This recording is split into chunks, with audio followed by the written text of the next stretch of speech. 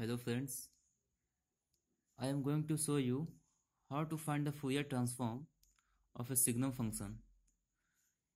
Signum function is denoted by Sgn t. Signum function is defined by it is equal to 1 for t greater than 0 and equal to minus 1 for t less than 0. Graphical representation is this is t, this is 1 and this is minus 1.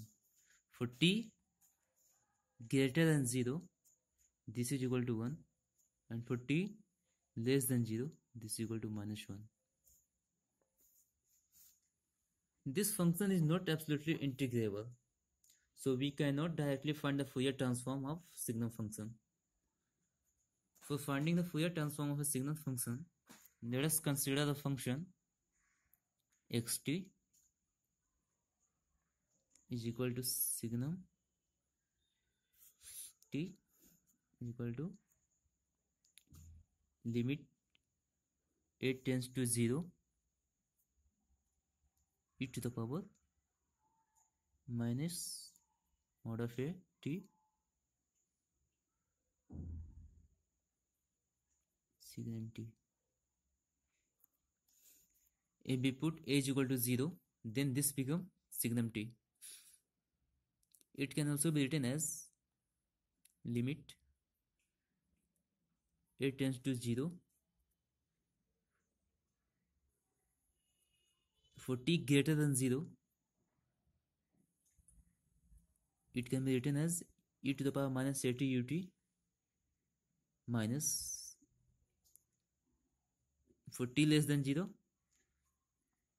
It can be written as this.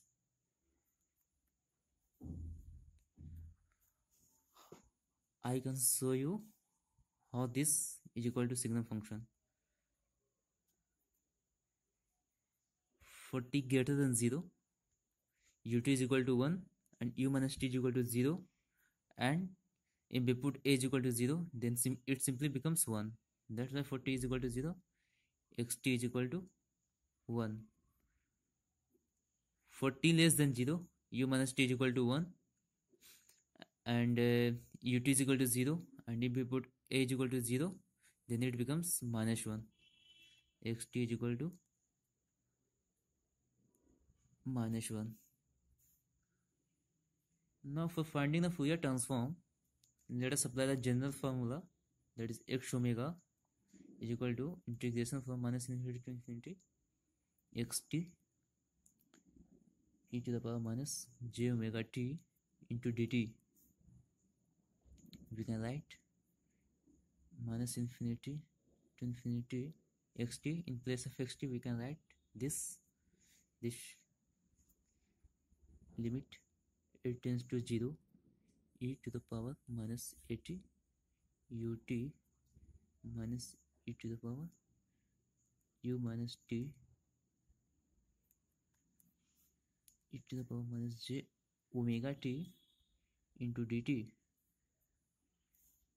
By breaking the integration minus infinity to infinity, we can write limit 8 tends to 0 e to the power minus a plus j omega t e to ut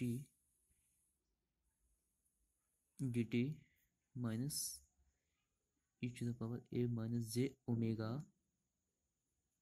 t u minus t into dt, and integration is from minus infinity to infinity. Sorry, here we can write minus infinity to infinity. This is.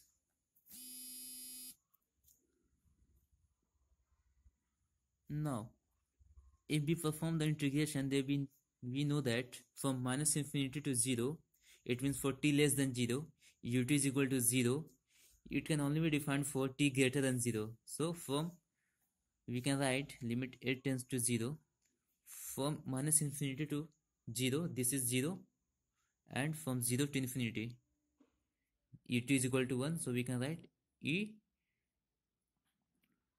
to the power minus a plus j omega t into dt minus limit a tends to 0. Now from minus infinity to 0, this is u minus t is equal to 1, and from 0 to infinity u minus t is equal to 0. So this we can write it as minus infinity to 0 e to the power a minus j omega t dt. Now this simply becomes the integration.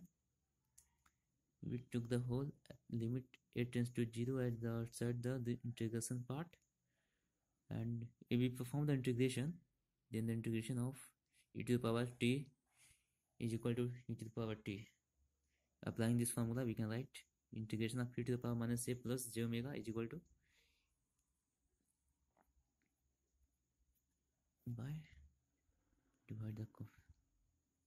This is, and limit is from 0 to infinity, and this becomes t minus, because we are integrating with respect to time.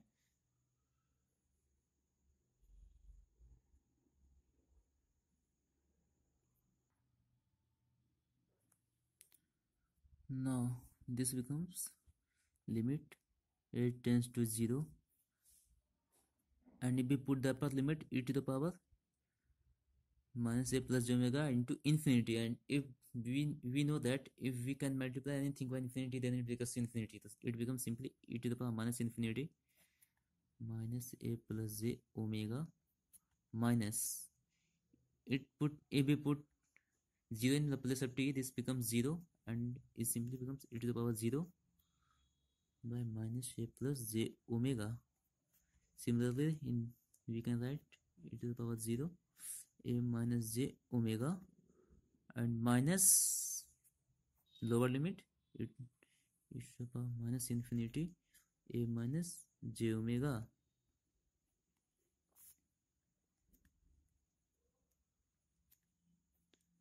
This is e to the power minus infinity, and we know that we can write e to the power minus infinity as 1 by e to the power infinity. This can be written as 1 by e to the power infinity, and this becomes 0.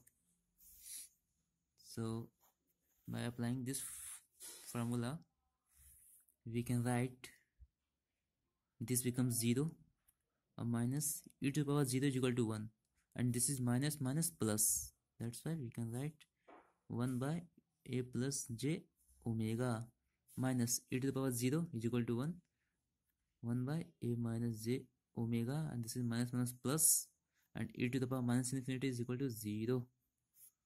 So it simply becomes limit a tends to 0 1 by a plus j omega minus 1 by a minus j omega.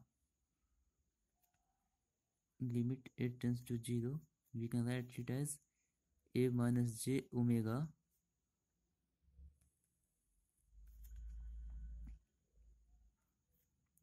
minus a minus j omega.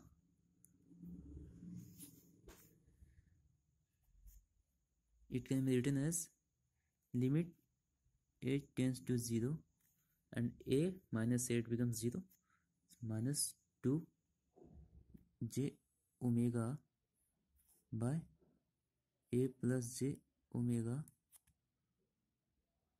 a minus j omega, and limit h tends to 0.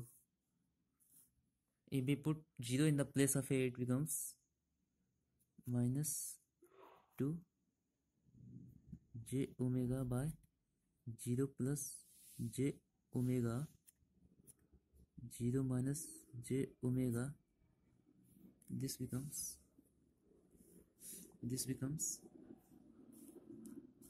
minus 2 j omega divided by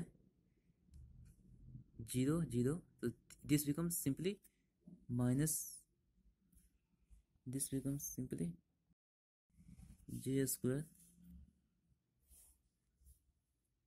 omega square. Okay, and this is equal to minus j square is equal to j square is equal to minus 1. So minus 1 and minus 1. This becomes plus. This simply becomes minus 2 j omega by omega square.